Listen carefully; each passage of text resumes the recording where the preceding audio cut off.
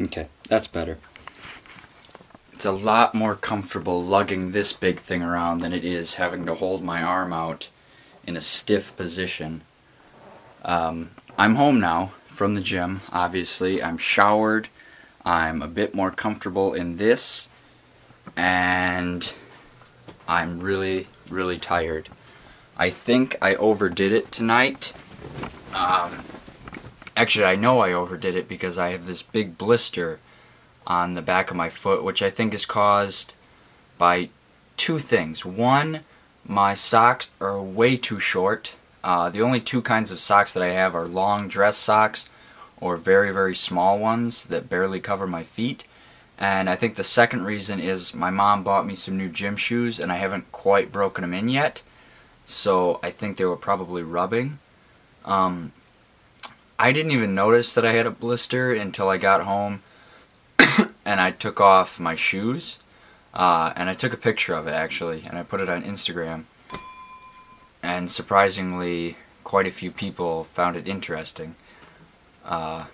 Which is a bit morbid, but on Saturday I work from 7 to 10 in the morning, which is good. Usually I work like 8 hours on Saturday, so that'll be a nice break.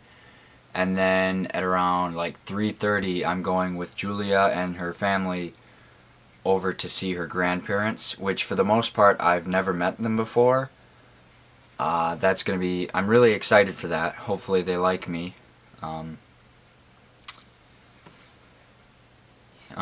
Hopefully.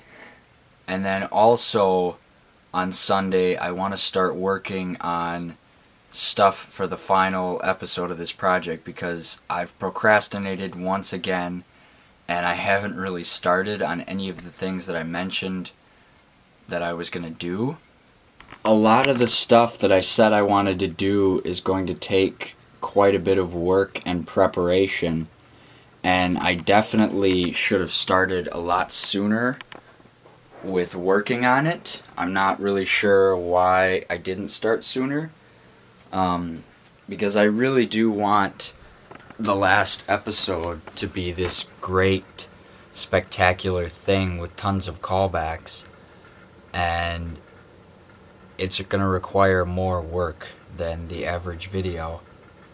I've found recently, when I've been doing the final 7, that I've been trying to think of things I haven't talked about so far in the project, and that's proving difficult because I can't really remember everything that I've talked about. In fact, I've forgotten probably about 90% of it. So I've noticed that these final 7 that were supposed to be very special are turning out just to be like regular videos, which was not my intention. I wanted them to be a good wrap-up of the project. A nice send-off for the last 2 weeks. I know how to make the final episode special because I have it all planned out, but for these, I feel like they're just ordinary. They're just like every other video. And I'm not quite sure how to fix that.